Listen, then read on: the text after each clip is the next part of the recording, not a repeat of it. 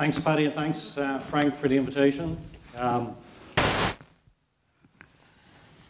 So I'm going to try and do this in 21 minutes or 20 minutes. I have 40 slides, so if you don't see my slides flicking every 30 seconds, please give me a warning. We're behind. So I want to talk about eco-innovation. And this is a journey from when Eamon Ryan actually convened the first climate gathering in February in Ballyvaughan. Our thinking has moved on. And I shared some of these thoughts at the last climate gathering in Dublin, so hopefully there's been some progression. Plan C for a low-carbon digital society, or digital low-carbon society, what does that mean? Before I get to that, just innovation really matters. Since the Second World War, 75% of GDP growth in the US came from innovation. I think that's quite staggering. The same for all of the Western economies. And one question is, of course, we've seen sort of quality of life grow, GDP grow, but have we been able to do that innovation sustainably? So that's just a question. I'll come back to that in a second. In terms of sustainability in businesses, we can think of a couple aspects. One obvious one is actually, is the business sustainable? Will my business still be here in 5 years or 10 years? And what we see in the Fortune 500 is the half-life of companies in the Fortune 500 continues to drop. So businesses are less and less sustainable. There are many companies that 10 years ago were in the Fortune 500 that are now don't exist, Kodak, Polaroid.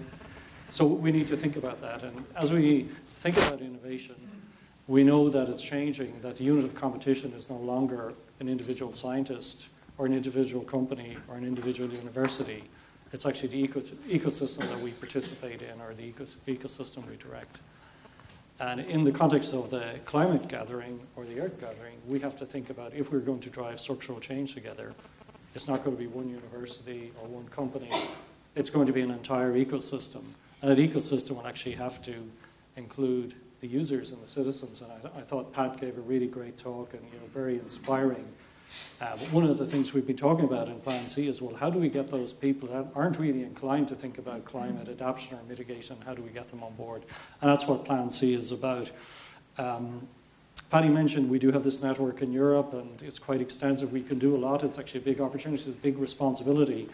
But in terms of actually Intel being a sustainable business, and we want to be around in 10 years, 20, 30 years' time, it's all about the ecosystem that we participate in. And one of my tasks is to try and get an ecosystem that shares the same vision as we do, that helps amplify our efforts, and we amplify partners' efforts, and we can accelerate together. So if we're going to make a significant collective change on global sustainability, I think this is an approach that would be well worth thinking about. Intel's approach in general, very simply, 3 different levels. Firstly, we try and pursue a gentler footprint to our worldwide operations. Lots of things that we're proud of. One, in the US, we're the largest purchaser of green electric power. Here in Ireland, we use a lot of water, but all of the water that comes into our plant leaves quite a bit cleaner. We design energy-efficient products. And really pleased, some of you may have heard the announcement of Quark, Intel Quark. It's Intel's Internet of Things processor. It's probably their most significant product announcement that we've made in the last 5 to 10 years. It's 100% designed in Ireland. It's 10 times smaller and 5 times more energy efficient than our current Atom processor. So we're trying to do our bit in terms of bringing more and more energy efficient products to the market. But where we can really have an impact is using our products and using lots of information technology products to change the footprint of our operations, of people's business operations, and the way our society runs. Sustainable Development, the Brundtland Report, it was about how can we be prosperous today but ensure there are enough resources available in the future so the future generations can be prosperous. So I've underlined the word here, patterns. Patterns are hugely important. So what are the patterns of behavior, the patterns of resource consumption that can enable future generations to prosper? I want to use a quote from Seneca, a Stoic Roman philosopher. Fortunately, he met a very sad end. But he said, the way is long if you follow precepts or rules. The way is short if you follow patterns. So as we come to this solution, or try and architect a solution for a future sustainable world, we have to create patterns, and we have to embed these sustainable patterns into solutions. So finding these sustainable patterns is a challenge. So how are we doing? Well, not very well. If you look at the amount of publication on climate change, or for every positive article you see, and there are some bright spots. There's many negative ones, so we're not doing too well. And this is a report from Krausman et al. I can't remember the exact source. We've actually been quite productive as a global society in terms of taking natural resources and turning them into economic activity. So arguably over a decade, we've seen an 8x increase, say, in ore extraction, and that's delivered an 80x increase in GDP. So on the face of it, that's actually pretty good. But if you go up a couple of levels, we're not doing so well, and this is from the Global Footprint Network. If we continue at even modest growth rates, by 2050, we'll need 2 Earths worth of resources. And Jose Maria Figueres, I think he was the president of Costa Rica, said there is no Planet B. And the idea of this Plan C came about actually in a dialogue with Eamon Ryan in Ballyvaughan at the climate gathering. Edward de Bono wrote a very nice book. It's called A Handbook of Wisdom. And the first page actually sets out an interesting problem. And the question is, how do you stop somebody going from a point A to an unattractive destination B? You don't want to get them to B. And of course, the answer might be you build a wall or you physically stop them. And of course, the smart answer, the lateral thinking answer is, so to stop somebody going from point A to point B, you give them a more attractive point C destination. And what Plan C is all about is, instead of taxing and fining people and trying to coerce people into more sustainable behaviors, you actually give them a much more attractive future that they willingly adopt. So that's the basis of Plan C. And we've been talking about this since the first climate gathering. It got some traction at the G8 summit. And very simply, what it is, it's about creating attractive solutions that are more efficient or more convenient, are more resource efficient, and often cheaper than the solutions that users have today. It's about using collaborative intelligence and collective action. It's about developing and diffusing sustainable patterns. I'm sorry this has sort of crept off the screen, but it also is about a mindset shift. And one of my colleagues at Intel, Tom Stanley, says we solve too many problems using fines and taxes. Let's try putting some alternatives in place. So Plan C is about finding attractive alternatives. And we think there's a way of doing this. We see 3 mega trends: digital technologies or information technology, mass collaboration, and sustainability. We've talked a little bit about the need for sustainability. And we think Plan C can be enabled through this new innovation paradigm that's emerging called Open Innovation 2.0. Just the only thing I'll say about mass collaboration, the European Internet Foundation is a collection of forward-looking MEPs in Europe, and they produced a report, actually, I think it was in 2010, talked about our digital world in 2025, and they identified all of the trends that we see: cloud computing, big data, et cetera, et cetera. But they said the mega trend or the dominant paradigm that we'll see over the next 10 to 15 years is mass collaboration. And we already see that at a relatively superficial way, the interactions in terms of Facebook and YouTube, and users are now prosumers. Well, we're seeing an awful lot of machine-to-machine collaboration going on. So we can take advantage of this. We can take advantage of information technology. Moore's Law, we're doubling transistor density at every 18 months, and that's being delivered at less or equal cost. Oh, and by the way, it's getting much more energy efficient as well. And if we look at this report from the ACEEE, basically looks at the energy efficiency that we've seen in different industries over the last 30 years. But we've had significant improvements in agriculture, in sort of automotive. Philips have done a fantastic job catalyzing lighting, more than 300% energy efficiency improvement. But if you look at computer systems, which is down at the bottom here, 2.8 million% energy efficiency. So that's orders and orders of magnitude, better performance. So is there an opportunity to take information technology and substitute for other resources? Well, we certainly think there is. Now, without being sort of Pollyanna and saying IT is the answer to all of our world's problems, we also have there is some dirty laundry in the IT industry. Our data centers aren't very efficient. So this is one study from an EPA study back in 2007, and we're doing a lot better than this today, but at that point, for every 100 watts provided into the data center, depending on how heavily or lightly loaded the servers were, maybe 1.4 watts of power was actually used in the processing power. Now, there's been a lot of improvements today, and there's a measure that we call PUE that has been dramatically approved, and there's improved in this European Code of Conduct. So the industry is making a lot of progress to fix this problem. And we can also use the technology. This isn't an advert for Intel products, but if you take, for example, big data problem, a TerraSort that today takes about 4 hours on a standard server, just by applying technology that's emerging almost on a daily basis. You upgrade to a slightly faster processor, you use a solid state disk, you use a gigabit Ethernet interconnect, and so on. You can get that 4-hour sort down to 10 minutes.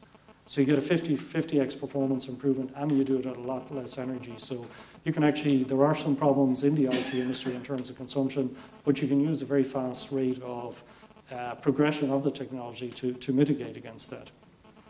One thing that really isn't spoken about is, there's been a lot of focus on the data center, but the big problem in terms of the IT industry is the wireless cloud. And this is a report, just a finding from the University of Melbourne, the SEAT Centre there, that data centers are 9% of the problem, but wireless networks are the big problem. And if we look forward, 90% of the energy that's consumed by IT is going to come from the wireless clouds. And that's the equivalent from now to 2015 to putting about 5 million new cars on the road. So that's not insignificant. But it is insignificant in the context of all the other energy that we burn across society. And the real opportunity, and what Plan C is the big slice, the big green slice here taking IT and this dramatic improvement in performance and substituting it for other activities in other areas of society. And at the core of this is the idea of resource decoupling. So we'd all like global and individual GDP, or, well, I guess no, individual sort of incomes to grow up, and national and global GDP to grow. We'd, of course, like standard of life, our standard of living to improve. If we are to do that in a sustainable way, what we need to be able to do is bend the cost curves on resource consumption and on environmental impact and degradation. And we think that's possible using information technology. In fact, there's some very well-known patterns that are in place, and if they could only be applied more systemically and widely, we could get quicker to this more sustainable trajectory. So we've talked about, well, some of the effects of ICT on environmental sustainability. We know there are issues. I've shared some of the issues in the industry, but we really get to see sort of benefits, immediate benefits. For example, online banking. We don't have to go to the bank. Video conferencing. Cisco, they tore their telepresence system. They have their travel budget in a matter of a year through widespread deployment, and they get to see a lot more customers. Well, the real impact is in long-term socioeconomic changes in terms of energy intensity, greenhouse gas intensity, transportation intensity, and material intensity. So we have to be a little bit patient, but if we deploy these solutions, we'll see dramatic changes here on the bottom line. And I want to give you one simple example at the end of my talk, which is a trial we just completed outside UCD. Some of you that live around here will know Roebuck Downs, and together with the ESB, we ran a reasonably significant electric vehicle trial, and I'll share the results with you at the end of my talk. There's lots of data. This is a McKinsey report that says the impacts of this, I think this is quite conservative, the abatement effects or impact of ICT, if it's deployed correctly, will be at least 5 times better than the impact or the environmental impact of ICT itself.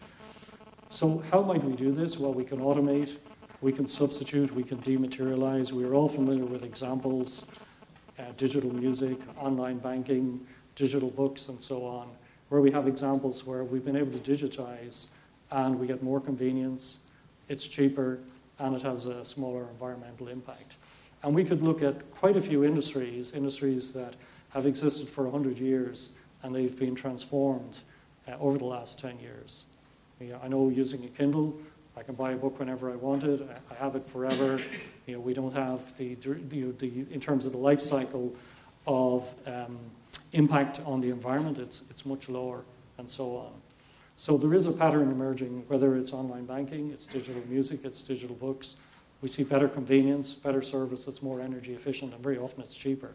So this is a classic Plan C type solution. Why wouldn't I adopt a solution like that? It's cheaper, it's more convenient. We have some big changes that need to happen. The smart grid will need to be transformed. Our cities will need to be transformed.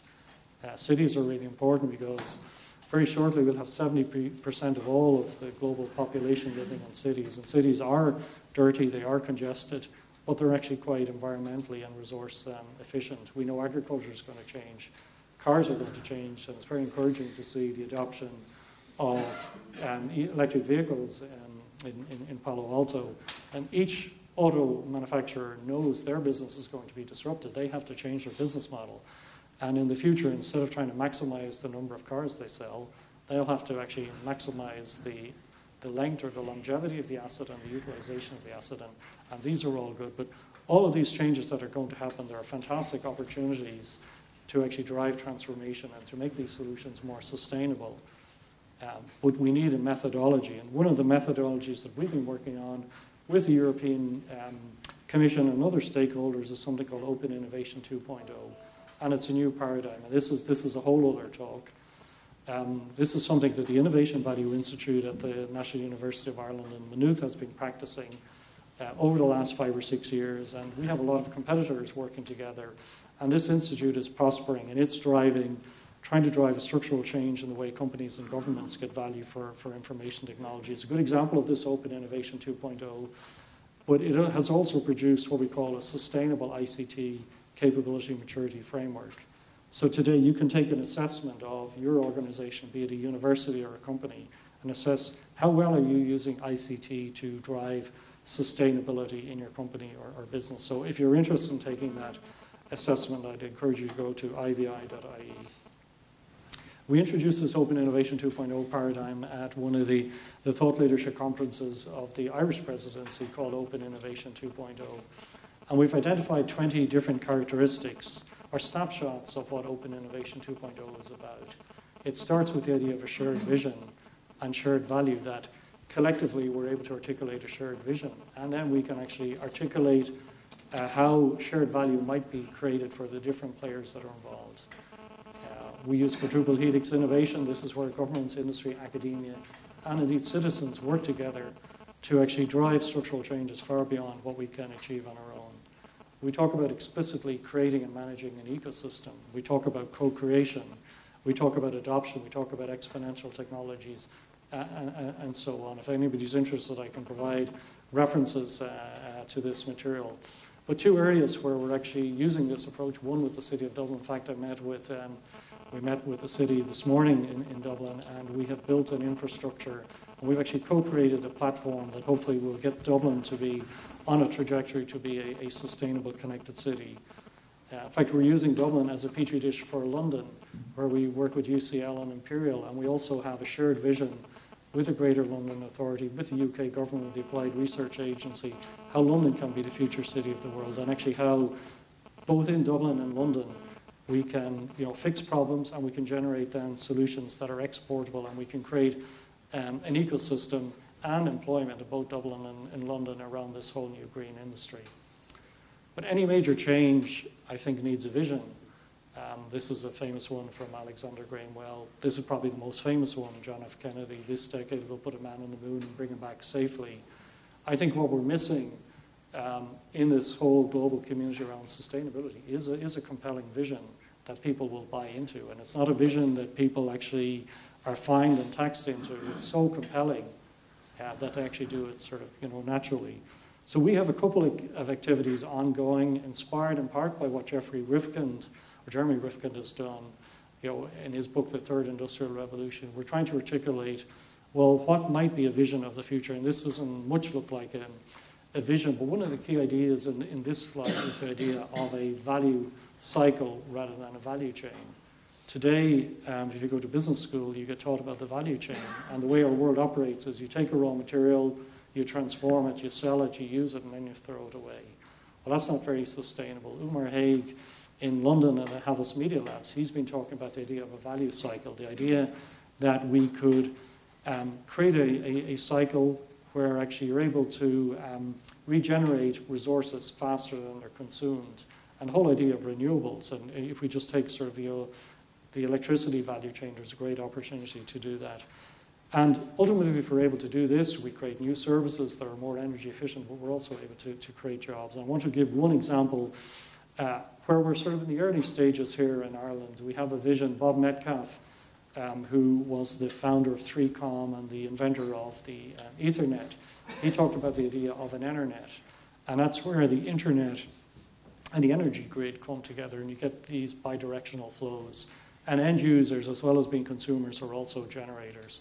So here in Ireland, we actually have a collection of companies that are working together using this Open Innovation 2.0 methodology to make Ireland the first, living exemplar of the internet. And we have, these are, real people. We have one of the drivers is Sean O'Driscoll, the CEO and chairman of Glendimplex. ESB Network CEO is in there. We have the CEO of Electricity, CEO of Airgrid, Fintan Sly. So we have a vision. Now we're trying to figure out how do we make that happen. We already have a number of pilots that have been working. We actually have some interesting results. And I want to just share one of these results just to prove that this idea of Plan C, in the theory it might look nice, but it actually has real results. Through a collaboration, Pat, you mentioned SAP in Palo Alto. We work with SAP in Belfast, and they basically sell their products to about 90% of the world's utilities. And we did some very nice research with them, not too difficult, but we figured out we could introduce, and that's my warning, so I'll finish in the next minute, I promise, Chair. We figured out we could introduce about 250,000 new electric vehicles onto the roads of Ireland without any increase in generation capacity or actually in improving the grid. And we ran a trial here in Roebuck Downs, which is about probably a kilometre and a half from here. And Intel's contribution, we developed this product called NLive, Energy Live. It's about aggregation, it's about predicting, it's about optimization, and it's about actuation.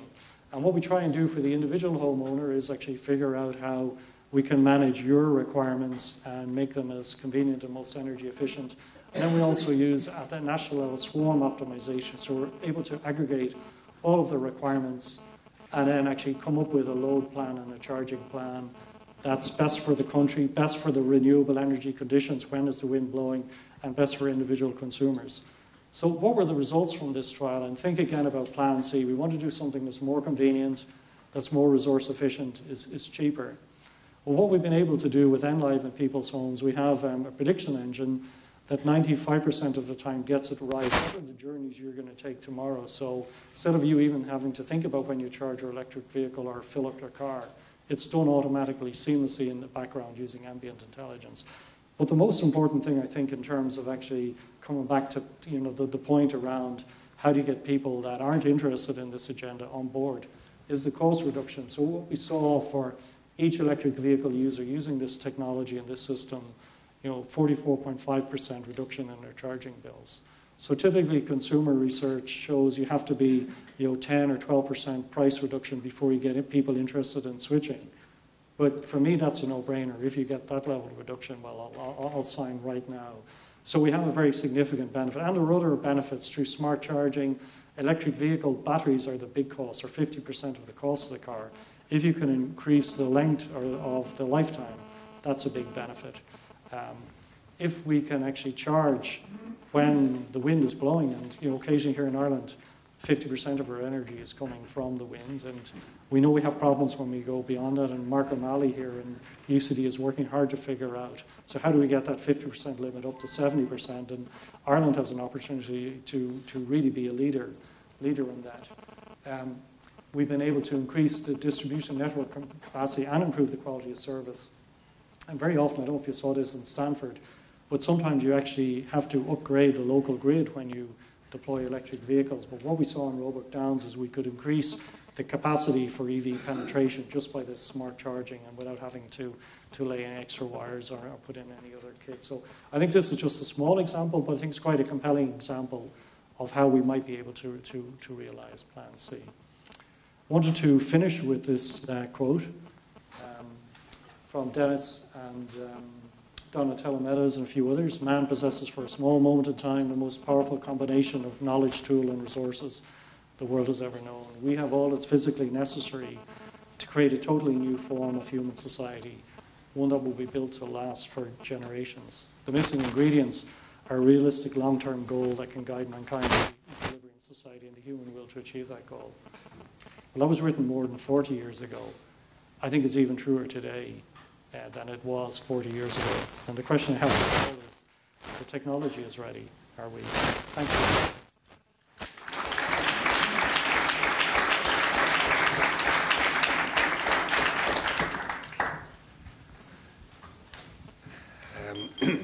Really like to thank